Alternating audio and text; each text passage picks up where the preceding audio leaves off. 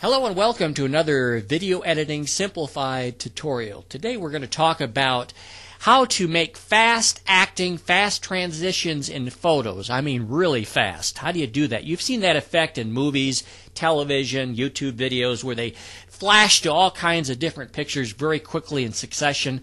How do you do that, and how do you do it very quickly in Vegas Movie Studio?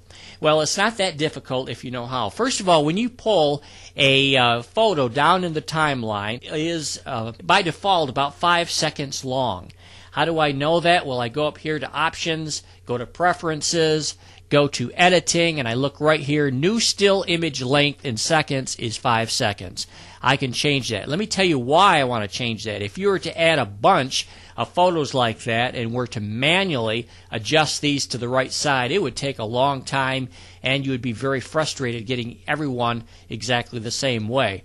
So I can do it a lot faster. Let's go back up to the Options and Preferences, go back to Editing, and we're going to adjust this time to something much smaller, okay? 0.15. Let's try that.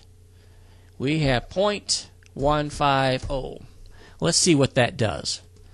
Now we're going to drag all these down here, all these photos, and we're going to see what that does with the transition time, how long each clip is being shown in the video.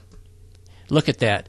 So many of them you can hardly even see it show up. You're going to have to make it a lot bigger to see what it looks like. Now if I was to play this, let's see how fast that transition is. As you can see, it's very fast.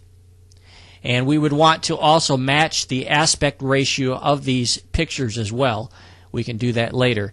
But this is one way that you can very quickly change the duration of your photos. You can also, of course, do the opposite, where if you're doing a slideshow and you want it to last 10, 15 seconds each clip, then you can do that. Even if you make them all longer or shorter, you can always readjust them later as you watch the video. Maybe you want something a little longer, a little less time-wise. You can adjust each one individually, but this is a very quick way for you to change the transition rate of your still pictures.